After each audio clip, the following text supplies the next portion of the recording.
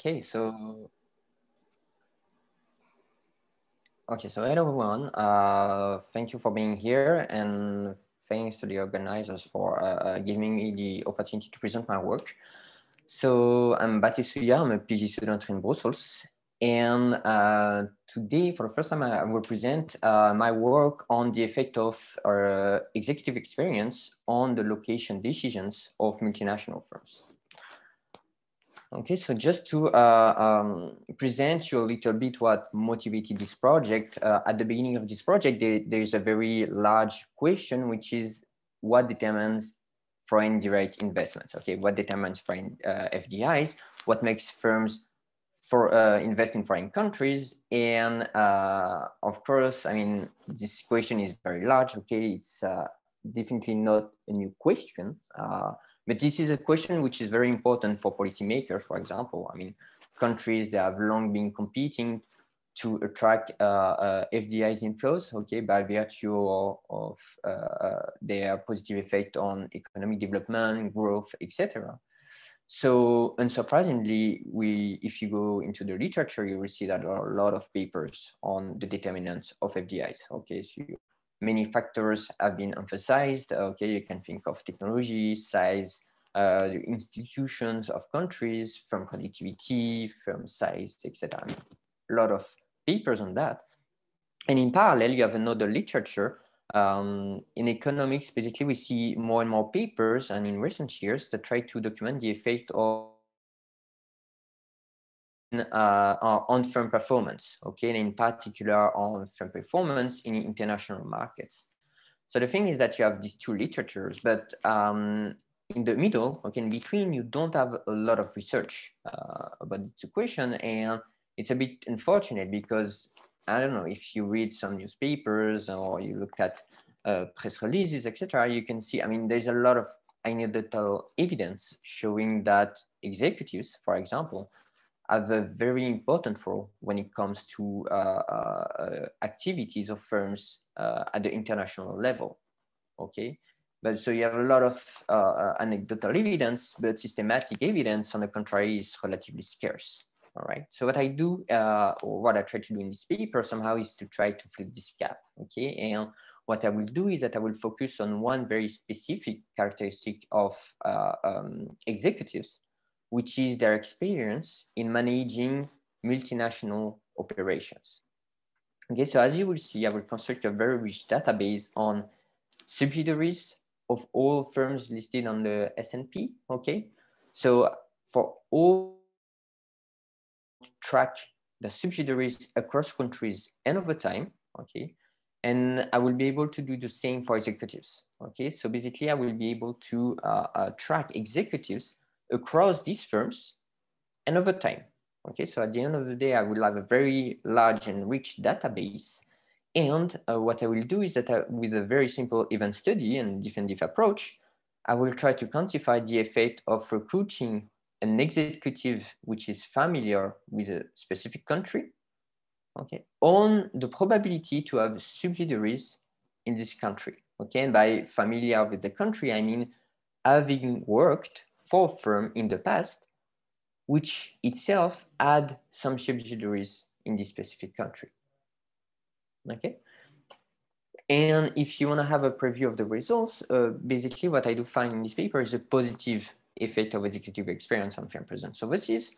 And if you want to have some ideas about the order of magnitude, what I will show you is that recruiting an executive which is familiar with a foreign country C augments the probability that the firm enter this country C by around 7%. Okay, so the effect is quite sizable.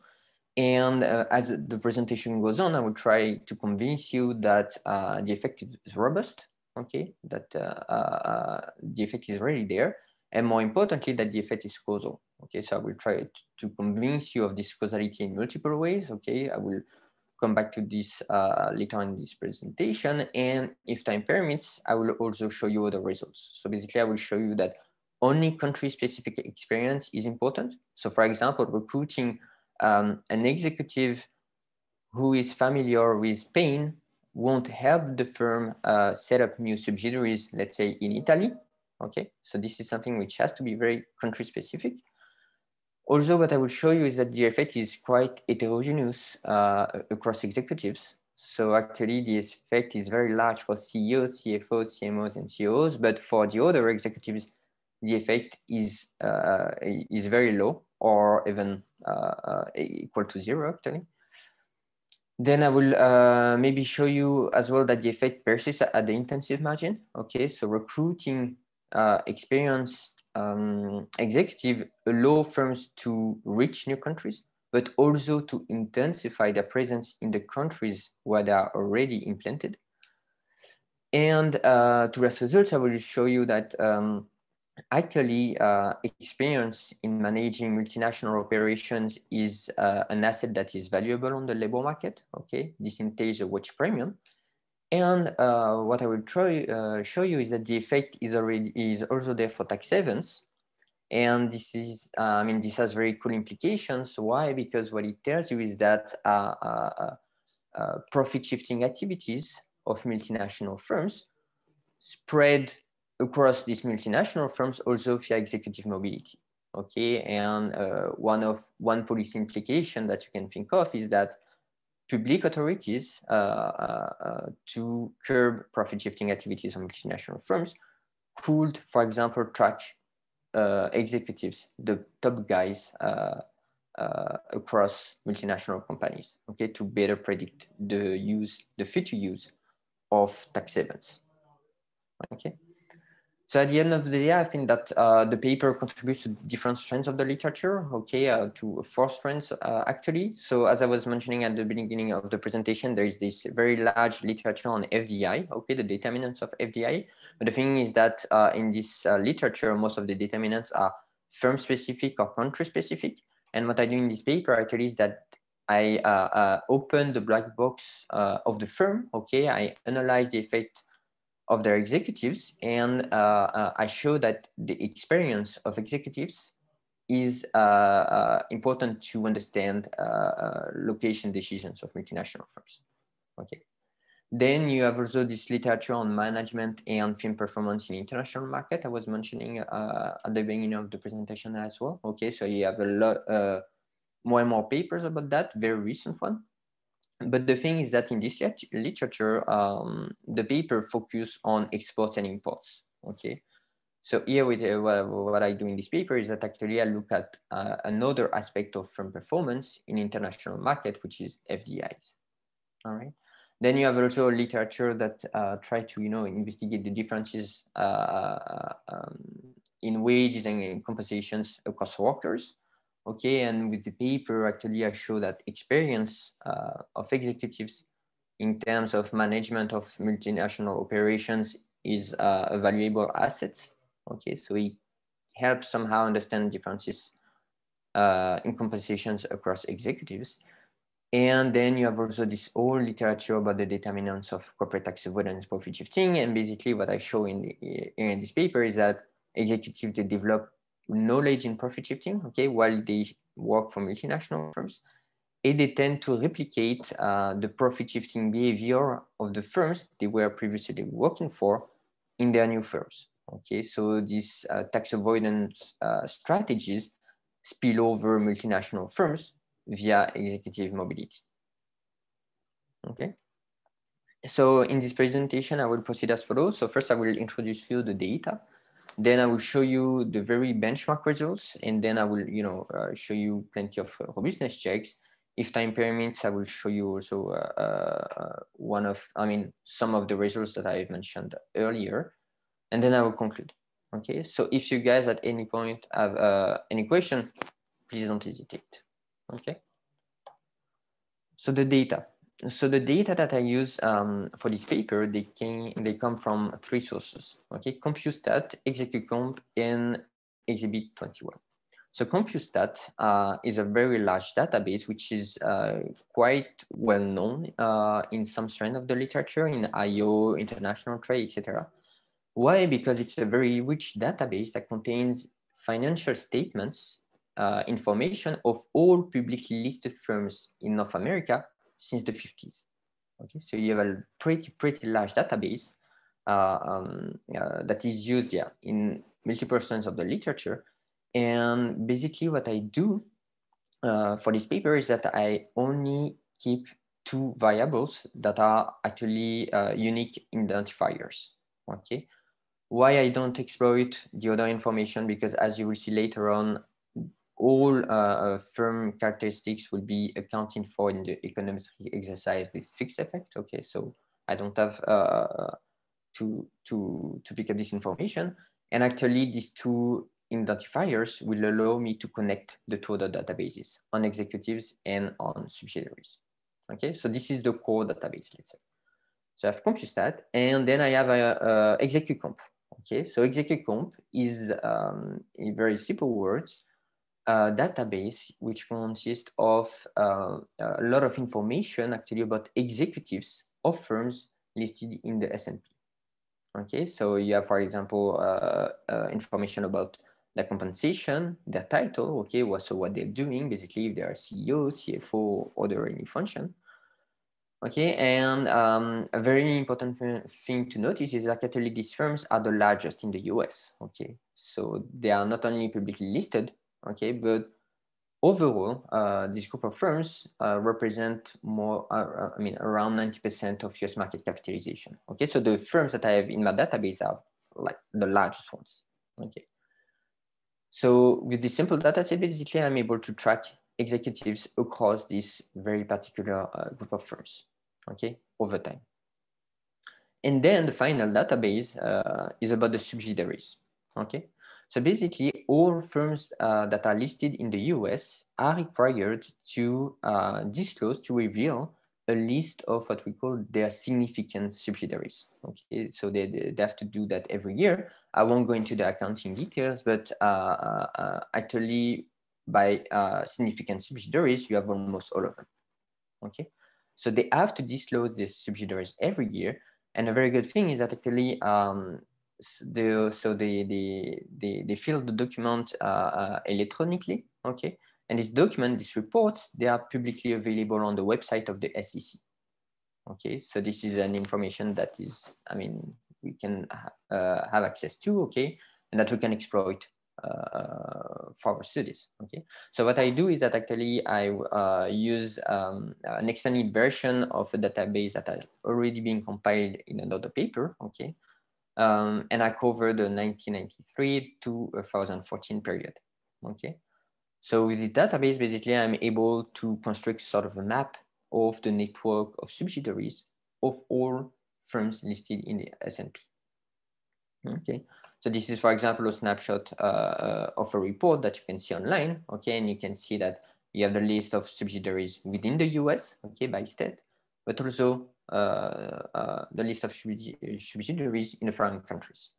Okay, so at the end of the day, I end up with around 2,000 firms, okay, operating between 1993 and 2014. I know how many subsidiaries they have in more than 200 foreign countries, okay, but I will focus here in this paper on 30 foreign countries. Why only 30 foreign countries? Because I don't have to exploit information on 200 countries, okay, and actually it helps me to have a reasonable database. In terms of size, it allows to reduce the dimensionality of the database. And so basically the 30 foreign countries are the top locations of subsidiaries of these US firms, okay, abroad. But I will show you that actually the selection that I make on these 30 foreign countries, they don't drive the results. Okay, you can randomly pick 30 countries and actually all the results will be preserved. Okay, so this selection does not drive any of the results. So I have around 2,000 firms, and I have also around 3,000 executives in my database. And for the same reason, to reduce the dimensionality of the database, I focus only on executives that basically work for at least two of these firms, okay, over the entire time span. And why? Why do I remove the executives that stay in the same firm over the time span? Because as you will see in a minute in the econometric analysis, actually, I will be able, through a battery of fixed effect, to control for most of the characteristics. Okay, so their omission is not prejudicial. okay?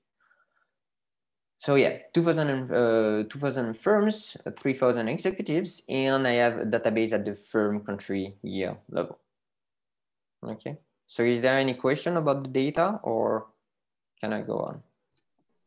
Yes, yeah. If anyone has a first data related question or framework related question, now's a great time to start it before we go into any of the results.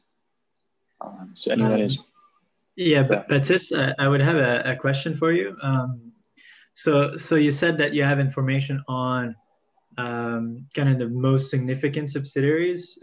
How detailed is the geography of these subsidiaries? Do you have their address or just kind of their state or? So it depends on how. So basically, to be considered as a significant subsidiary, first you are, your income or your assets should represent at least 10% of the consolidated income and assets of the firm. Okay. Mm-hmm.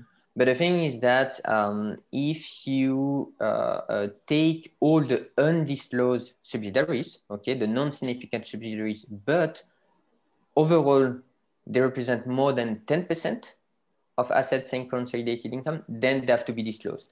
So in other words, I have information on subsidiaries that cover minimum 90% of consolidated income and assets. So I have almost all subsidiaries. I mean, I miss some subsidiaries, I mean, but the very tiny one. So we shouldn't be very, I mean, I cannot do much about that actually. And for the address, and it depends actually. But in general, you don't have the full address. Okay. Just the city then, or the? So basically for the US, I think for the US you may have the city, yeah. But for a foreign country, no. I have to check. But the city for the foreign subsidiaries, I'm not sure. Okay, that's interesting. Thank you, Baptiste. Does anyone else have a follow-up question for right now? Yeah, I got one. Is the executive experience, is that something you get from your executive data, or is that identified as having worked at a firm that has a subsidiary in country and? Second case actually. So this is not something I have in the database. This is something I construct myself by mixing the two. And do you observe that during the 93 to 2014 observation window? Or are you considering before that as well? Good question, actually. So the answer is no.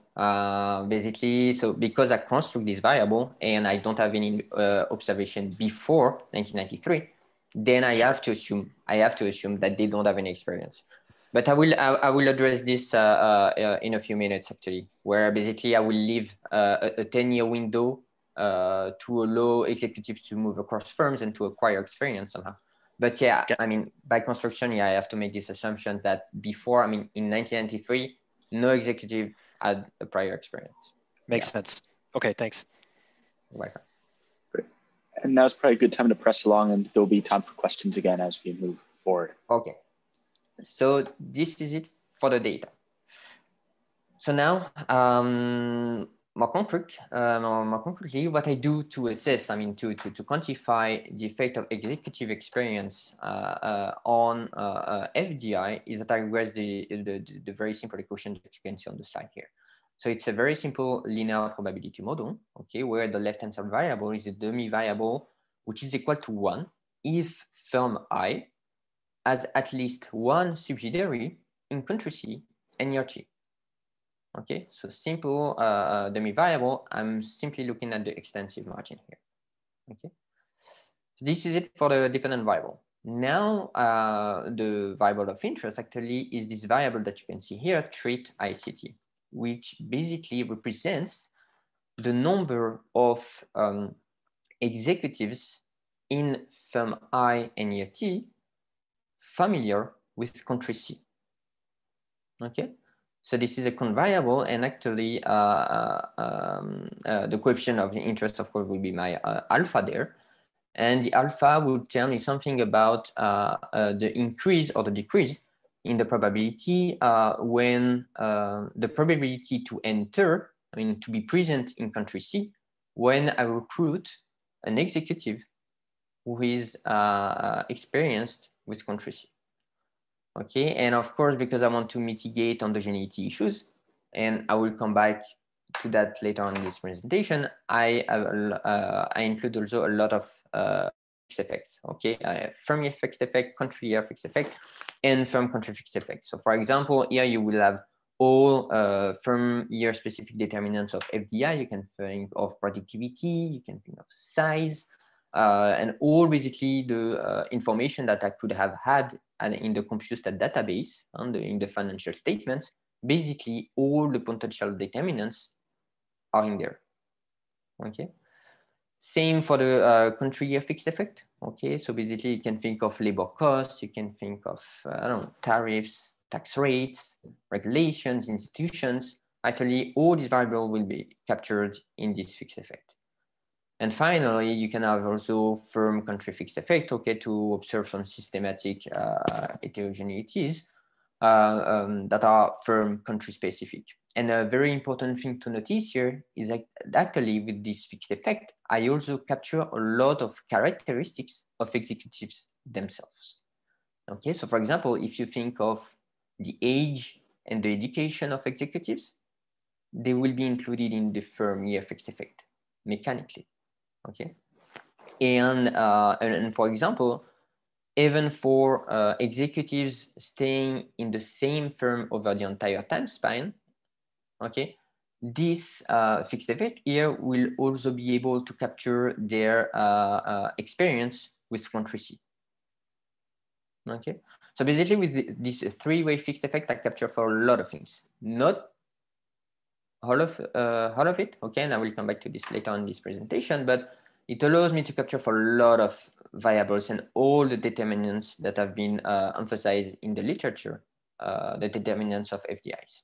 Okay, so this is the benchmark regression, and basically I report the regression results in this table. Okay, where and basically you can see that the coefficient is positive. Okay, highly significant, and what it tells you is that actually recruiting an executive who is familiar with country C increases the probability, the average probability to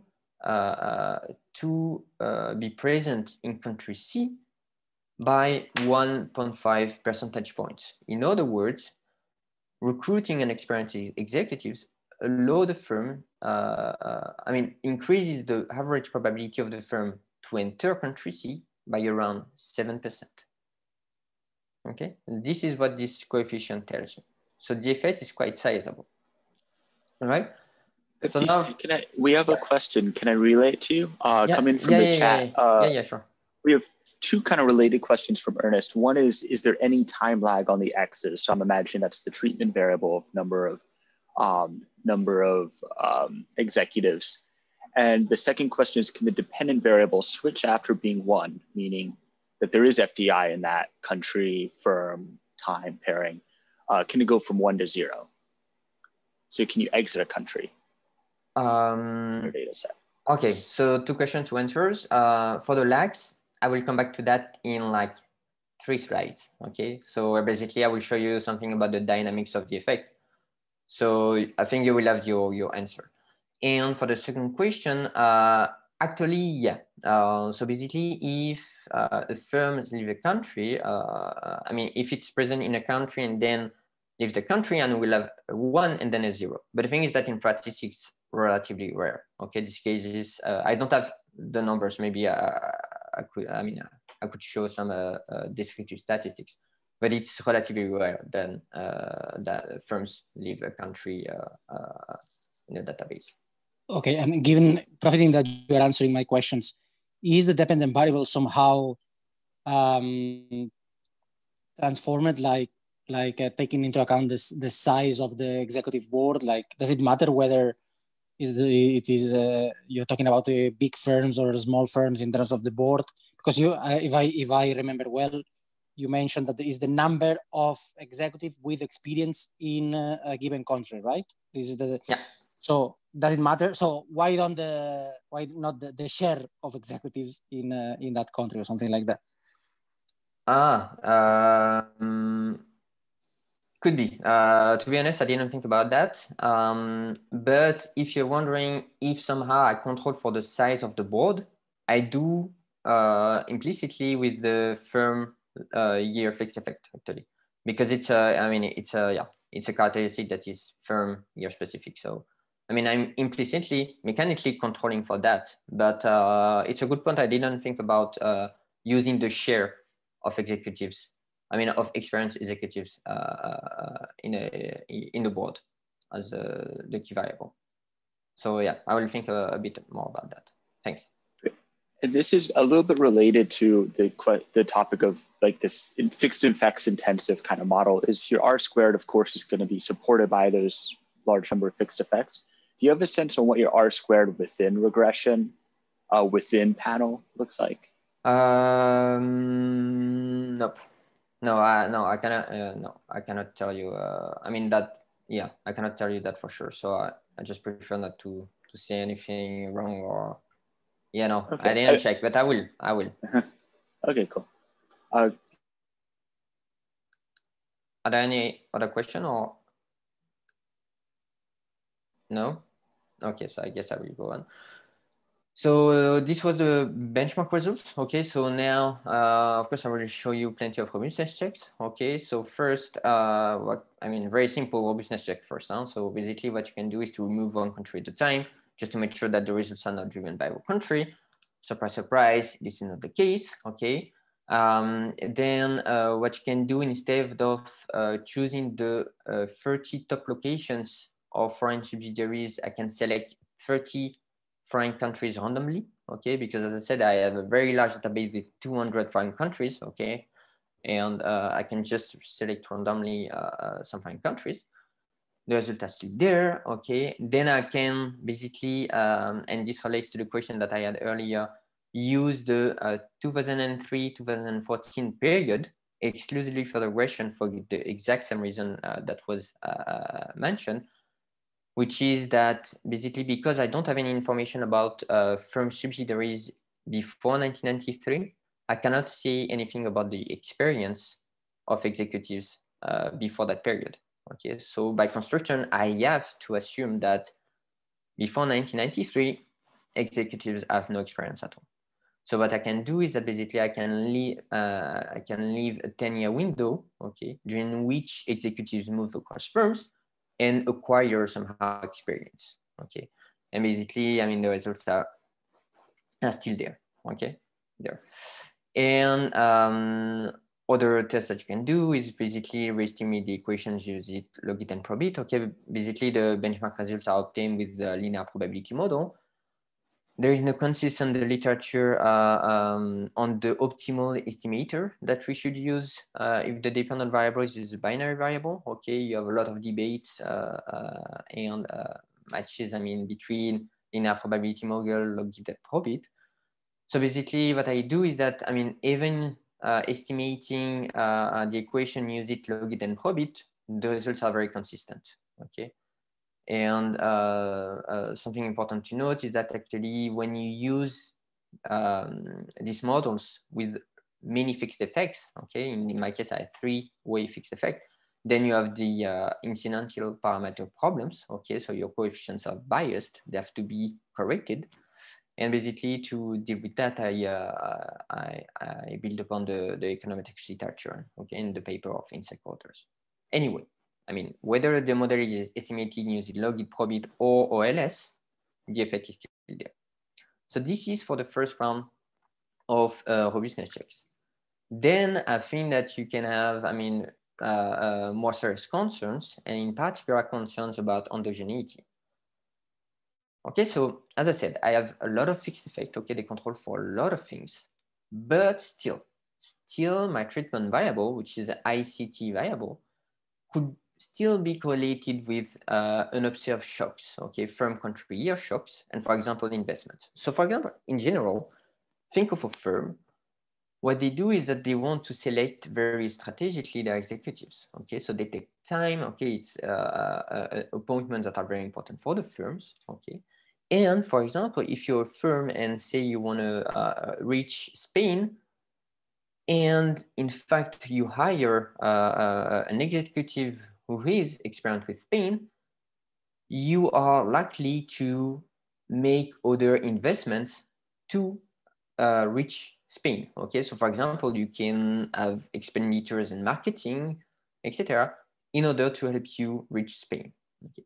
And the problem is that actually these investments that I do not observe, they could be very clearly correlated with my treatment variable.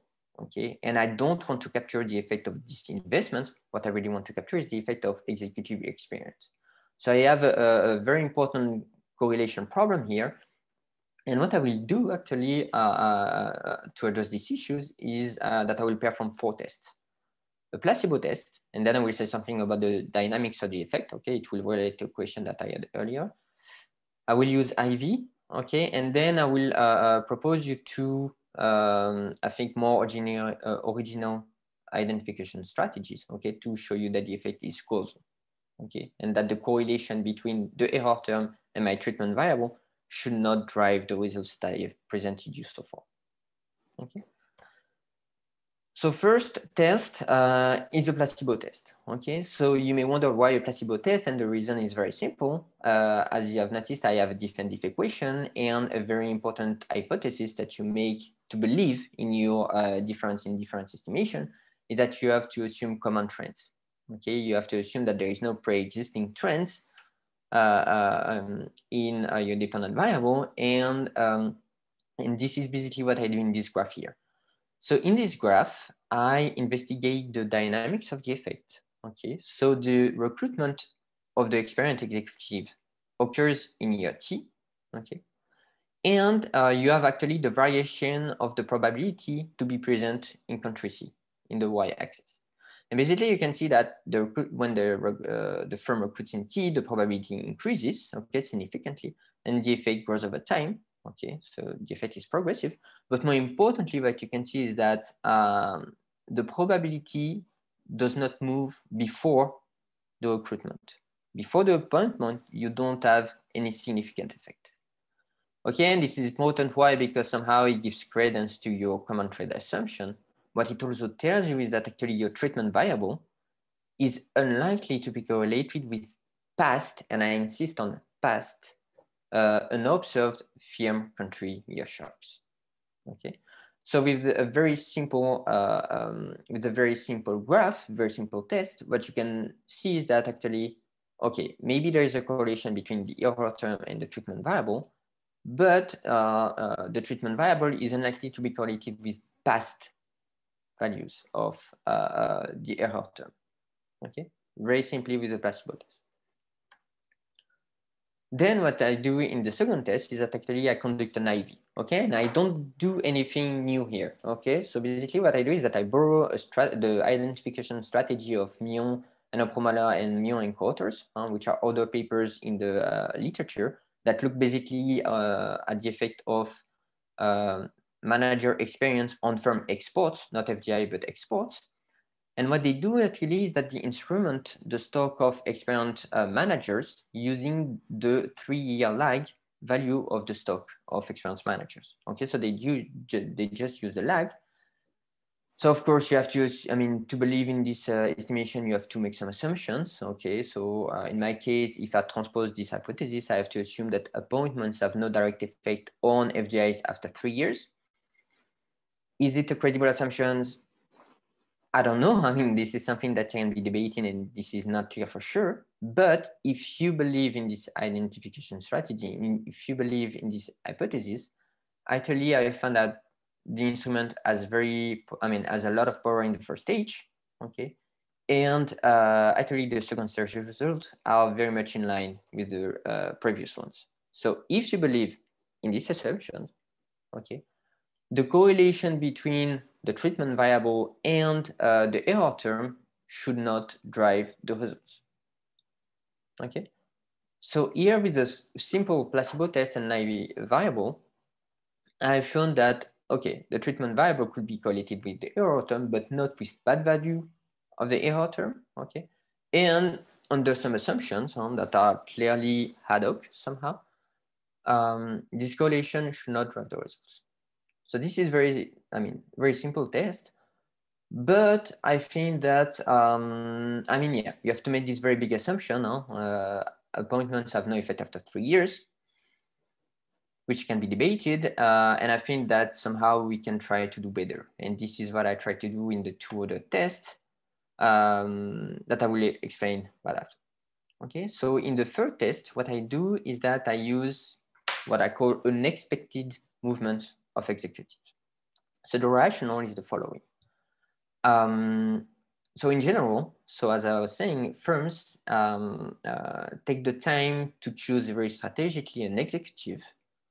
Okay, so I don't know if maybe they want to reach new markets. They take the time to choose their executive, but sometimes they don't have the choice to do so. Okay, so sometimes they have to rush, or they have to replace an executive against their will. Okay. So sometimes executives move across firms, not due to the firm, but because of some events, for example, death, etc., or due to movements, that are precipitated by the executive themselves. So the assumption that I do in this exercise, that I assume that changes in the treatment variable are exogenous and they are not correlated with the error term if these changes are due to movements related to resignations, retirements, death, legal investigations, etc. Okay, and I'm just assuming that under such circumstances, endogeneity is way less plausible. Okay. So what I do is that I go through a lot of documents online, SEC, FBI reports, a lot of press releases, newspapers, etc., to see what are the reasons for the movement of executive across firms. Okay, and basically, yeah, when I adopt this strategy, actually I end up with very similar results. Okay, so the coefficient has the same order of magnitude, and the coefficient is still statistically significant. Okay, so using this strategy, give credence to the benchmark results that I presented you at the beginning of the paper. Then finally, what I do, a complementary approach, is that I exploit a quasi-natural experiment. Okay, so in the literature, there have been some papers showing that policy uncertainty reduces trade, investments, and FDI. Okay. And you have also some papers showing that a very specific event, that is the granting of what we call the permanent normal trade relation status by the US to China in late 2000, substantially reduced this trade policy uncertainty between the US and China. Okay. And a very nice feature of this event actually is that it was very unanticipated. Okay, it came very quickly at the end of a very quick procedure. Firms were not equally exposed to the shock, okay? And actually the intensity to the shock is given by what we call non-normal trade relation tariff rates set a long time ago in the 1930s.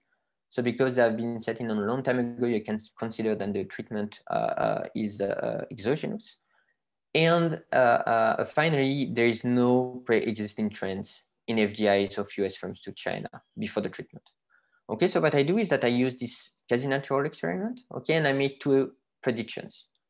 First, if you believe in the literature, you should observe that firms that were the most exposed to the shock should have invested more in reaction to the shock, okay, after the reduction in trade policy uncertainty, then firms that were the most exposed should have invested more in response to the shock. This is the prediction you can make if you believe in the literature. Then, if you believe in my paper, you should also expect that this reaction was more pronounced, okay, stronger from firms that had managers familiar with China. Okay, so basically, I bring these predictions to the data. Okay, so I use a triple difference estimator. Okay, and basically, what I do is that to investigate this, I use a subsample of firms for which the number of experienced executives do not change between 1995 and 2005. Why? Because I don't want to allow for the possibility that firms invest in China and hire experienced executives in the same time. Okay. And again, basically the results are in line with the predictions. Okay. So all in all, I mean, if you combine these four tests, actually it tells you that the effect is causal and should not be, I mean, the endogeneity should not drive the results. All right. I'd say you have about 2 minutes or so to finish up now. Okay. So I think I will pass on the additional results. Okay. So very quickly, so what I know with this paper is that I built a database on subsidiaries and executives of S&P firms, okay, between 1993 and 2014. What I do is that I conduct an event study, you know, to estimate the effect of recruiting experienced executives on firms present abroad, okay. And all in all, what I found in the paper is that actually top executives, they acquire country-specific knowledge, okay? And this is something that is valuable on the labor market to help their firms develop internationally, okay, in the countries they are familiar with. And I think that, yeah, this could have very important policy implications, in particular when it comes to profit shifting and corporate tax avoidance. So thank you very much. And if you have any question, please don't hesitate. And if you want more results about that, you can check. I mean, there are the slides, the paper, everything on my website. Okay, excellent. So I'm going to stop